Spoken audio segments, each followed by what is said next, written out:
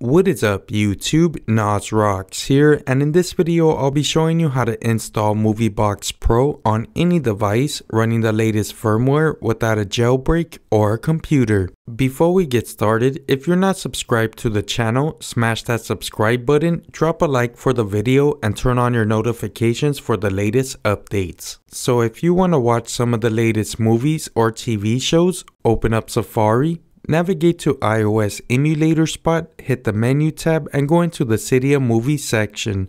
I'll put the link down below in the description. Once you get there, scroll down to the bottom of the page, select the MovieBox Pro icon. Scroll down again, and if the app is revoked before you get it, you could try selecting the alternative link right underneath it. Let's tap the icon one more time. When you're prompted, tap install. Now you can hit the home screen and give it a couple of seconds for it to finish installing.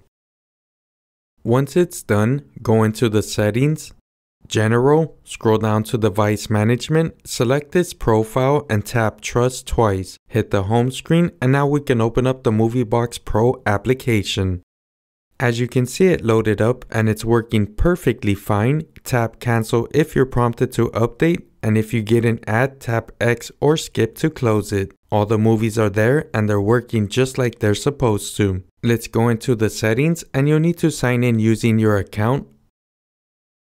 Once you're in, if you want to watch a movie, select it. I'll choose this one, tap the play button, and you'll need to select the SD link once. Wait a couple seconds for the media to load, and if you get an ad, tap the X or skip to close it, then the video will play.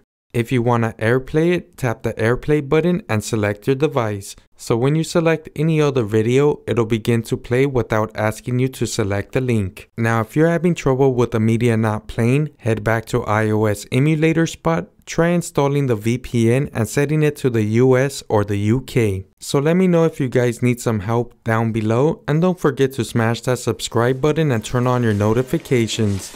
This is Nas Rocks. Peace.